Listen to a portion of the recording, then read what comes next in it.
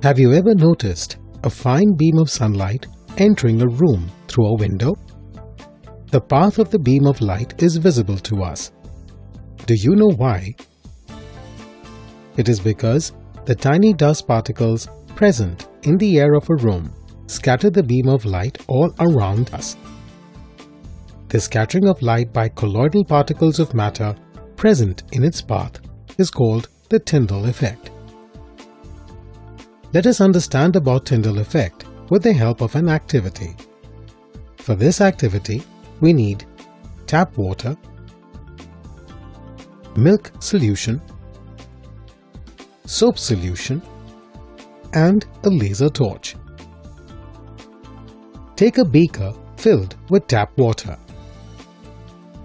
Now, pass a beam of light through the tap water with the help of the laser torch. Does the laser beam pass through the tap water? No. It is because the particle size is not too large to cause the Tyndall scattering.